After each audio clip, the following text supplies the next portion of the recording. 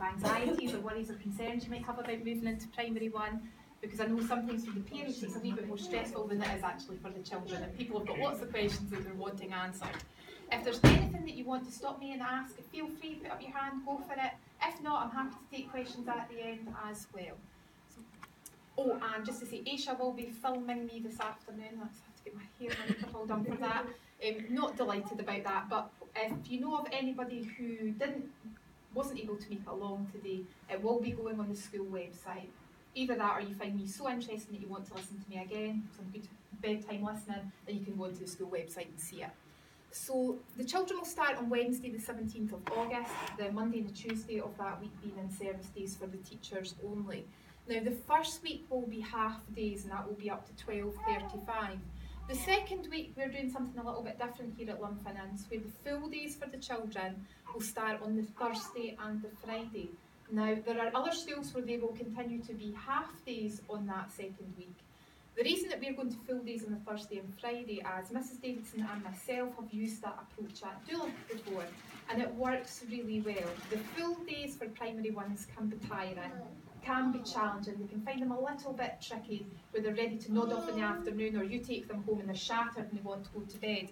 The benefit of taking them full days on the Thursday and the Friday is it gives them an opportunity to get used to what a full day is like, but it also gives them the weekend to be able to recover before they come back in on the Monday. Because sometimes children seem to think once they've done a couple of full days, they're all good there and they're just ready to go back to nursery. So it's just getting them ready and into that routine. The children will line up at the bottom door. There are two entrances into the school. Most of the upper school children line up near where the office is, and the younger children will line up down near where the nursery is.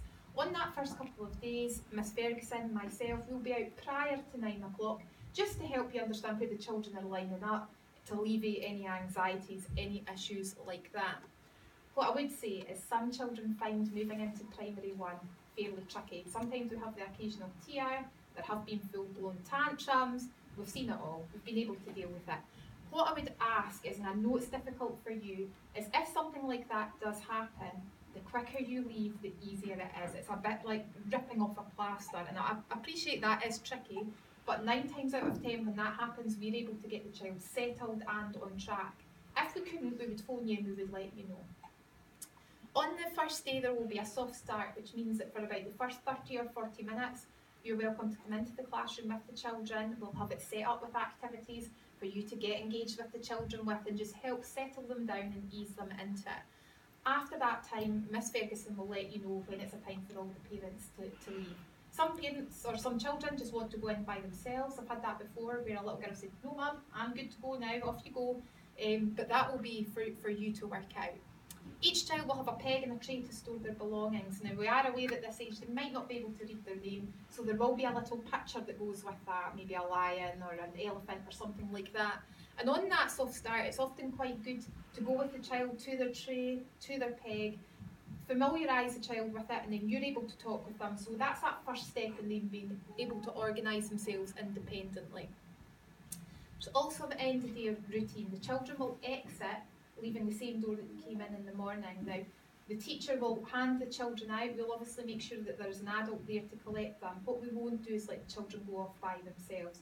So we'll say to the children in the class, if there's not an adult there for you, come back and stand by the teacher, and then we'll take care of it from there, because we know that there can be some issues around children wandering off, or perhaps there's only certain people that you want the child to go for. So we have quite a strict routine with that.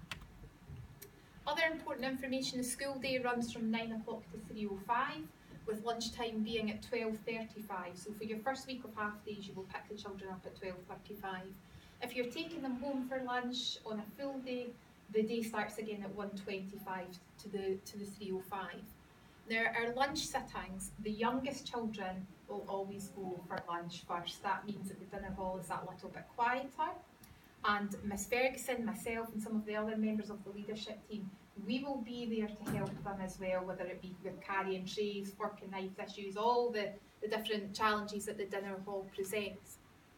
I'm not sure if you're aware that from primaries 1 to P3 now, children qualify for a free school meal. There have been some shifts in the school meal that will be changing after the summer holidays. We used to provide a hot and a cold option. The authority has decided to change that slightly, and it will now be a hot option only. We've got some menus that we'll be able to give out, so you can take those away with you. But from my experience, it's often beneficial to talk with the children about what's for lunch that day and what's coming up, just in case they meet something that they don't like. That's maybe a day you want to send them in with a packed lunch or something like that, and that way they can prepare themselves. There's a tuck shop, so at break time, if children would like to bring some money, if you're not giving them a snack and you want them to purchase a snack, there's crisps and cereal bars and all that kind of thing that they can get. We would ask that children come to school with a gym kit, because we will try, where possible, to make sure that children get their 100 minutes of entitlement to PE in a week, and that goes along with the Scottish Executive guidelines. So some gym shoes, the plum sole type for the indoor hall, so they're non-marking, and shorts and t-shirt. Homework and reading will go home regularly in primary one, so we'll think about homework, we'll probably go home once a week.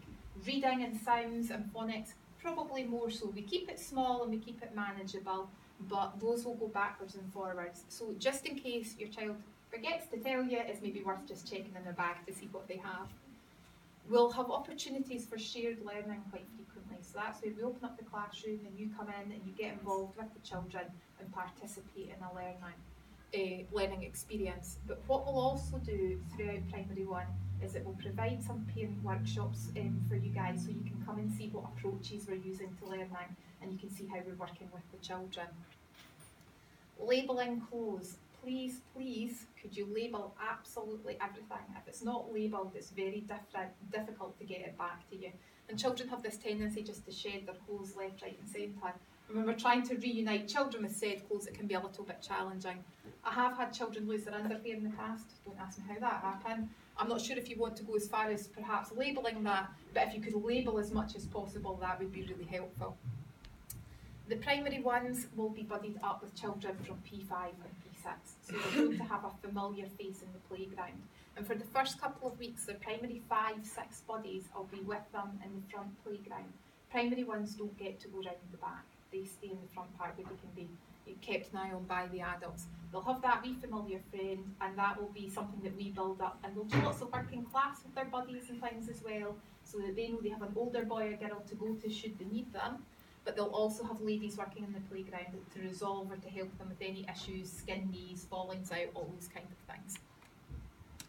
Now, we take an active approach to learning, particularly in the early years, and really we're in the business of trying to create children that have got a lifelong love of learning. We want to make learning fun, we want to get them hooked in, and we want to get them engaged. So we try and make it as fun and as enjoyable as possible.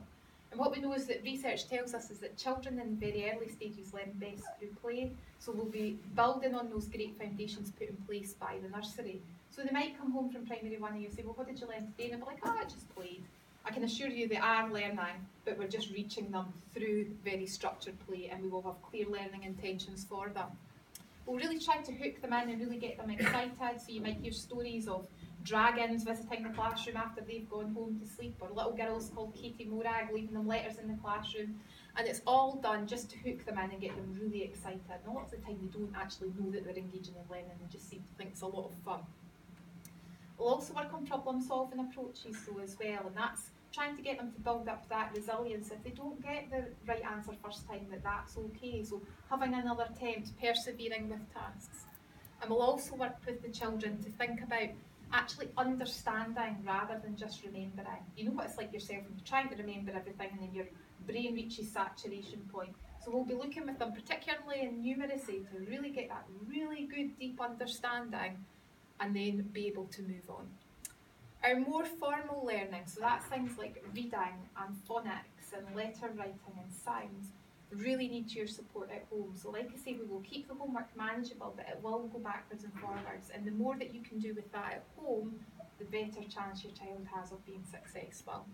But we'll also, even in the very early stages at nursery and in primary one, we focus on skills for work, so things like working in a team, sharing materials, reporting back, creating plans. These are all skills that you would take into the workforce, and we're thinking 10, 15, 20 years ahead about that we're trying to produce a skilled workforce to put out there, so that will be at the focus of our learning as well.